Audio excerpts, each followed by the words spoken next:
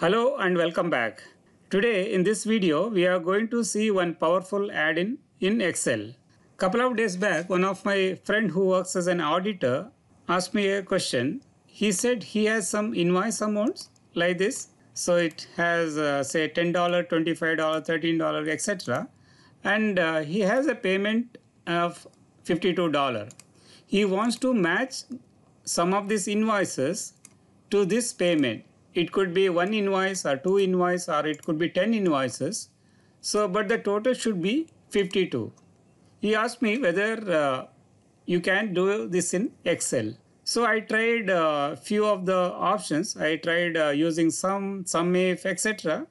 Finally, I realized there is a easier way to solve this problem. Before going to see how we can use the solver to find the solution, we will see how it can be done manually. Suppose if I choose this amount, the 10, maybe 13, 28, so I can see there's a total of 51 here at the bottom. And I know, okay, one more number I can choose, maybe 1 here. So this makes this as a 52. But this is very manual work, and if you have more than say 1000 numbers, it will be very tough. And also this amount, if it is say 200 or 300, and the numbers you have to choose from here, it could be maybe 50 numbers or 60 numbers, it will be very tough. So let us put some formula and see how we can make it little more easier. Let us say if I choose this 10, I will be putting 1 here. Similarly, I will put 1 here. So I will multiply this 10 with this 1 to make it 10 here, and same formula I will drag it down. So that means this 11 into 1, it makes 11 here, and here again I will put the total. So since we put 1 here, this total in the column A and the total in column C is same. Suppose if I make this 0 instead of 1, so this is going to be 0. That means your total also reduces. Similarly, I can make this a 0, this 0, this 0. So that means, so we can arrive at some nearest value. I can make it 0 this one, 0 this one. So now we have come almost near to this 52. By doing this, we can arrive at the solution. But tomorrow if this amount is changed to something else, maybe 60 or 70, again you have to redo the things. And this is going to be very tough and time consuming. To solve this, we can use the solver add-in in Excel. So solver add-in you can find under data, but here this is not available by default. So you have to enable it.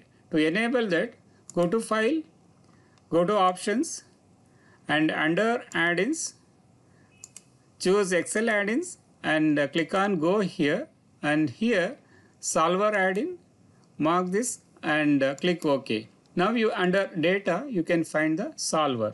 So now our objective is to make this value as 52. In other words, we can say equals this minus this should be 0. That means if this value is become 52, then this automatically this difference will be 0. So I will say the difference.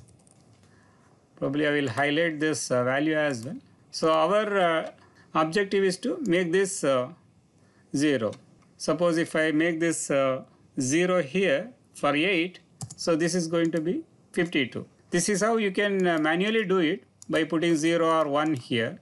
But if I want to use a solver, select the cell here, the difference, and go to Data, go to Solver, and here by default it has chosen A19. Instead of that, we'll choose this. This is E19.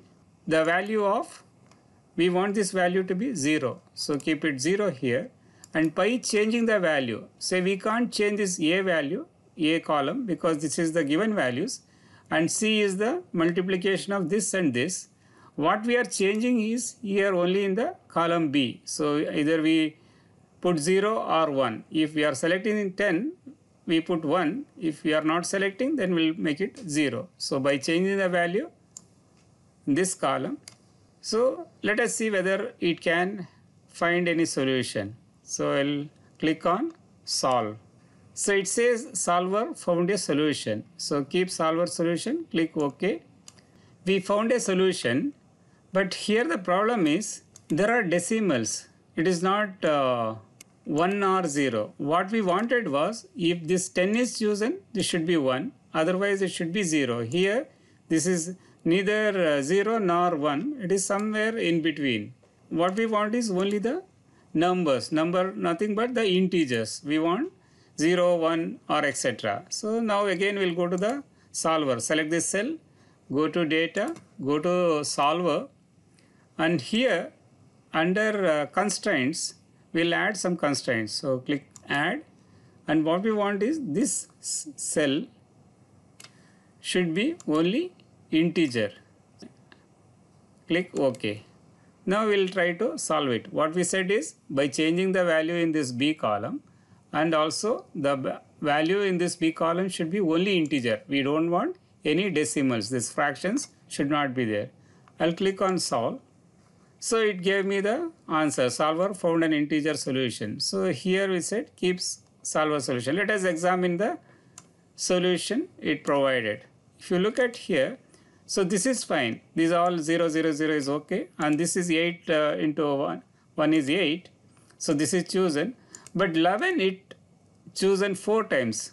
We should be choosing either once or nothing. So it should be 1 or 0. It cannot be 4. So again we'll go back to the same solver. Select the cell, go to the solver, and here we'll add one more constraint. Constraint is we want only 0 or 1. So we'll go to add, and the cell reference is again the same B column, and here we'll say less than or equal to 1. That means we want 1 or 0 only, and we added 2 conditions. One is it should be 0 or 1, that is less than or equal to 1, and this should be integer. So this makes sure that this column will have value either 0 or 1 only. Now click on solve. So it says it found a solution. Again click on OK here, and let us examine the solution. So now if you look at, the 3 is selected, and 12 is selected, 18 is selected, 8 is selected, and 11 is selected. So total is 52, and what we wanted was 52 only. The difference is 0. Just to make it little more readable, we'll select this cell, go to home, go to conditional formatting, highlight cell greater than 0. Whatever is greater than 0 in this cell we'll highlight, so that we'll know okay which all numbers are selected. So here selected 3, 12, 18, 8 and 11. Tomorrow if this changed to say 60, now the difference is 8. Again go to data, go to solver, and click on solve. So if you look at now, this is chosen 3, 12, 18, 8 and 11. So this may choose same numbers and add one more number, or it may choose entirely a different set of numbers. Click solve. Click OK here. Solver found an integer solution. OK. So now if you look at, see, this chosen 3 fine, 18 also there, but it chosen something else, 28 as well. So that means, and again due to conditional formatting, this is highlighted. The number which is other than 0 is highlighted. So this is how you can solve this type of problem using the solver.